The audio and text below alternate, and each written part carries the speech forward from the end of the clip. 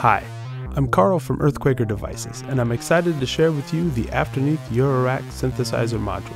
It is a re-envisioning of our popular reverb effects pedal, the Afterneath Otherworldly Reverberator. We have added several features including CV control to the drag, mode, diffuse, and length, ascend and return for the reflect, a dry kill switch, and 9 modes that control the behavior of the drag control as well as how it responds to control voltage. It is 16 HP wide and 1.25 inches deep with the power header installed, so it is skiff friendly. To demonstrate the Afterneath module, I've made a simple monosynth patch using the collection of modules you see here. The patch starts with the IntelliGel Dixie oscillator. Then, it goes into the Manhattan Analog CP3 mixer. Then into the Doepfer A124 Wasp filter. Next, into the Pittsburgh Modular Dual Index VCA, then into the Afterneath module. Finally, it goes out through the Make Noise Rosie. The sequence you're hearing is the MFB Dominion 1 synthesizer. Throughout the patch, we'll be adding extra modules such as the ModCan Dual Frequency Shifter, the Make Noise Maths, Wogglebug, Renee, and a few more.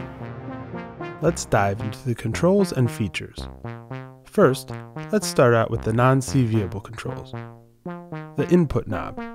This adjusts the level of the incoming signal. It ranges from instrument level clockwise to modular level counterclockwise. It also attenuates the signal completely when fully counterclockwise. Next, the mix knob. This controls the amount of wet signal that is mixed in with the dry signal.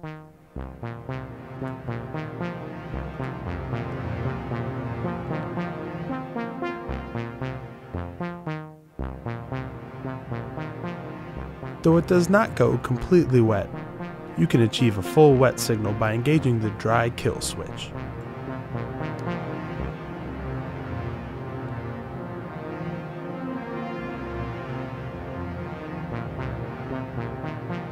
Dampen. This controls the tone of the wet signal, clockwise for darker tones, and counterclockwise for brighter tones. This is the most drastic, with longer length settings.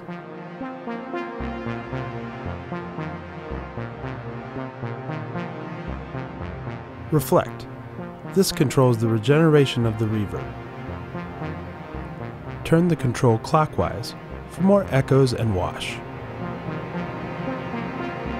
Counterclockwise for less.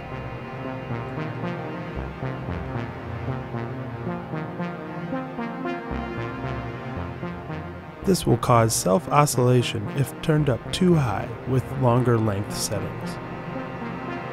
The knob also acts as an attenuator when there is a signal patched into the reflect return jack. And now we'll talk about the reflect send jack. This allows external patching and processing of the reflect feedback path. Patching from this output does not interrupt the internal feedback path. Reflect return jack. This allows the return of the externally patched and processed reflect feedback path. Also, it can be used as an additional audio input if you wish to forego the feedback. The reflect knob acts as an attenuator for the audio that is patched into this input. Please note that processing of the reflect feedback path can easily result in self-oscillation when processing with effects such as distortion or a resonant filter. The reflect knob can be used to compensate for this factor. Patching a cable into this input will disconnect the internal feedback path, but the reflect send will still be active. To demonstrate the reflect send and return, I will patch into the ModCan Dual Frequency Shifter. The reflect send will go into the input of the frequency shifter. The output will then go into the reflect return of the Afterneath. To introduce the external feedback path, we will turn the reflect knob clockwise.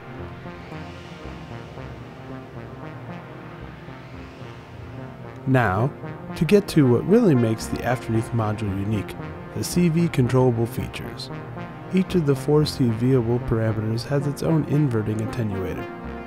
The CV is at unity gain when the attenuator is fully clockwise. It is inverted when it is fully counterclockwise. And the CV is completely attenuated when the attenuator is in the 12 o'clock position. The Afterneath CV controls respond best to a 0 to 5 volt signal. Please note that bipolar signals may need additional offset voltage from an external source to bring the entire control signal within the response range. When using control voltage, the knob associated with that parameter will act as an offset. Therefore, you'll want to adjust the knob and the dedicated inverting attenuator to bring the control voltage to the desired operating range for the parameter. It is helpful to start with the knob in the 12 o'clock position and the inverting attenuator fully clockwise, then adjust as necessary. The drag control. This separates the delay lines, creating a stuttering, pingy effect. The effect is more delay-like as you turn it counterclockwise. It is more reverb-like as you turn it clockwise.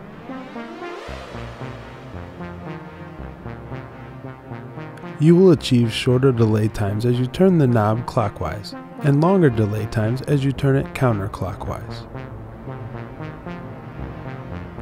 You will notice a change in pitch when adjusting this control with sound present in the effects buffer, or when the effect is self-oscillating.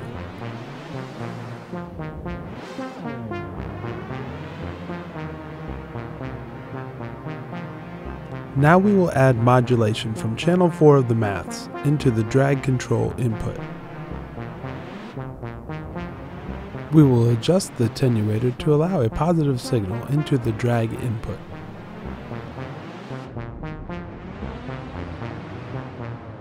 Next, we will turn the attenuator to invert the signal coming in from the maths.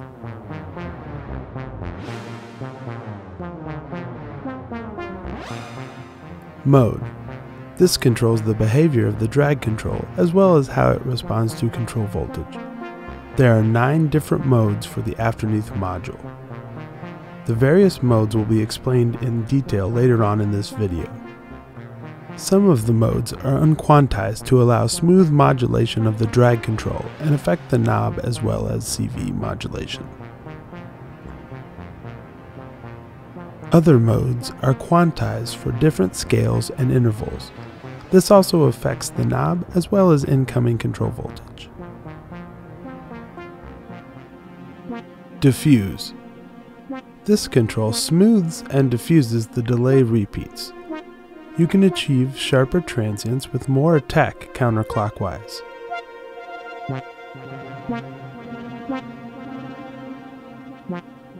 You'll get more ambient reverb-like effects as you turn it clockwise.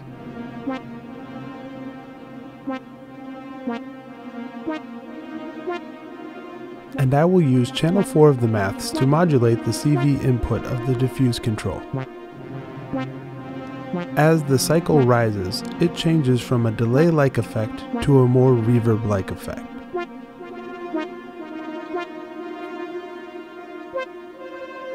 Length. This controls the decay length of the reverb. Turning the knob counterclockwise shortens the decay, while turning the knob clockwise lengthens the decay. We will now use channel 4 of the maths to modulate the CV input of the length.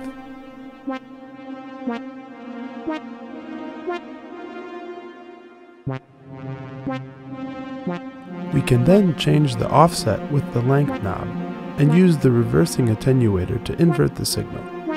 This changes how the maths is affecting the length of the decay. Next, we're going to talk in depth about the key features and highlights of the Afterneath module. Let's dive deeper into the 9 modes. The modes govern how the change in pitch occurs when adjusting the drag knob or modulating the drag control with CV. Mode 1 is unquantized and allows smooth modulation of the drag control.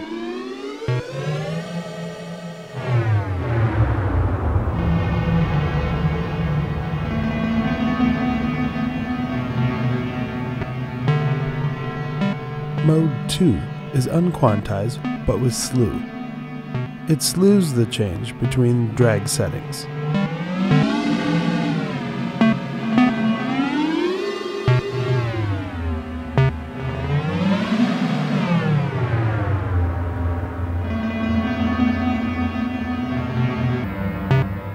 Mode 3 is 1 volt per octave unquantized. This will make the Afterneath track 1 volt per octave, but does not choose any discernible pitches, as it is still smooth all the way through the range.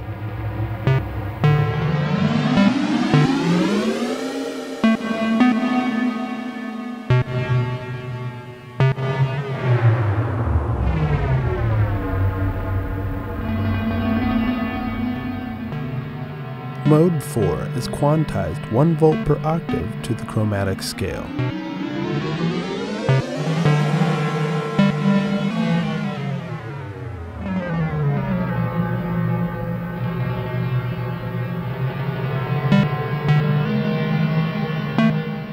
Mode 5 is quantized 1 volt per octave to the major scale.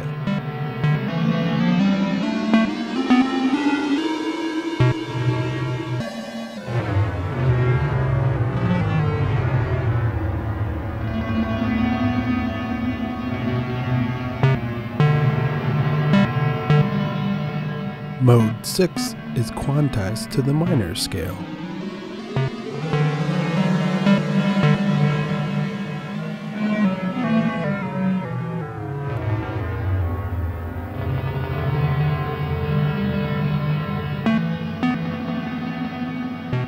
Mode 7 is quantized to the pentatonic scale.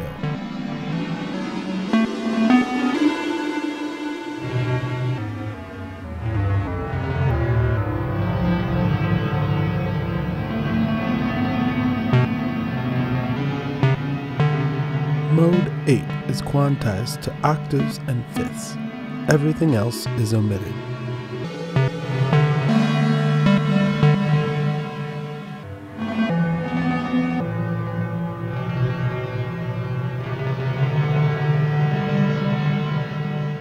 The ninth and final mode is quantized to octaves only. Everything else is omitted.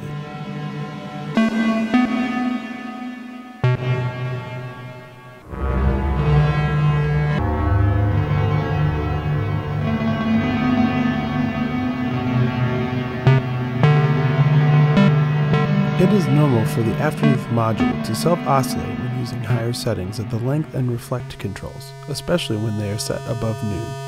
Self-oscillation is the most consistent when both controls are fully clockwise.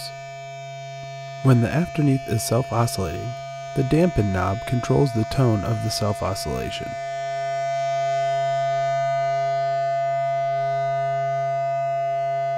We can patch the Make Noise Wogglebug to the drag CV input to control the pitch of the Afterneath's oscillation.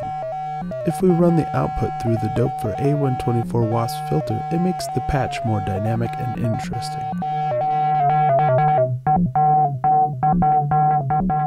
When using an external control voltage, the drag knob acts as an offset for the incoming CV. Due to the nature of the effect, the drag parameter responds only to positive voltages between 1.6 and 4.1 volts. You can turn the drag knob to offset the incoming voltage response range.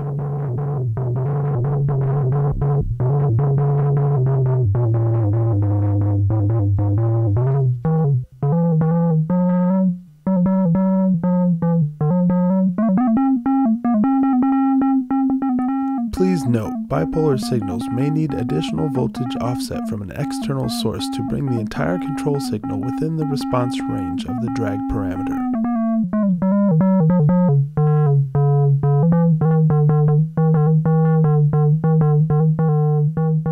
For 1 volt per octave tracking with the keyboard during self-oscillation, turn the inverting attenuator for the drag CV fully clockwise. Then set the drag knob to 12 o'clock. Next, select one of the 1 volt per octave modes, 3 through 9. We're going to use mode 4. This is 1 volt per octave tracking quantized. Turn the length and repeat knobs fully clockwise for self-oscillation.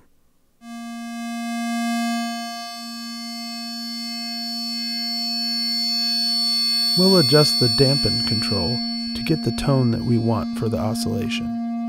Next, we'll find the range of our keyboard CV source. In this case, it will be the MFB Dominion 1. We will plug the CV out from our keyboard into the drag input.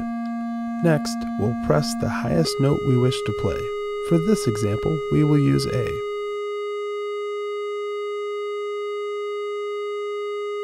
Now we will turn the drag knob counterclockwise until the pitch lowers. Then, raise the drag knob back up until it just barely reaches the highest pitch.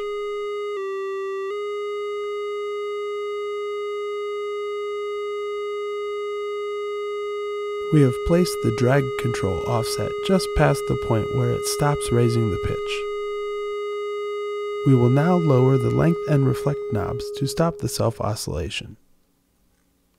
This process has scaled the Afterneath to the range of our CV source. Now we will introduce an A from the Dixie oscillator into the Afterneath. Then set it to self-oscillate.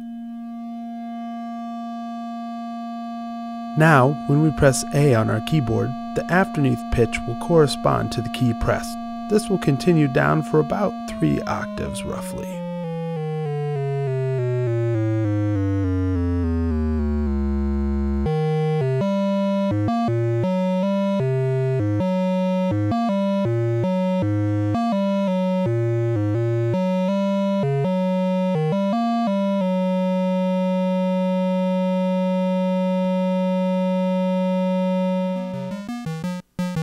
For our final patch, we will be using the Afterneath with the dry kill engaged in the effects send and return of the Make Noise Rosie.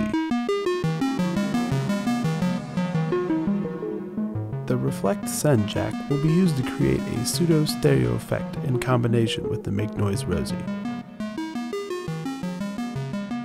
The mix out of the Afterneath is patched into the left return on the Rosie.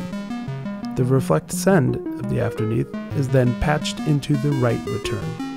Now I will introduce the reflect return coming from the Modcan frequency shifter.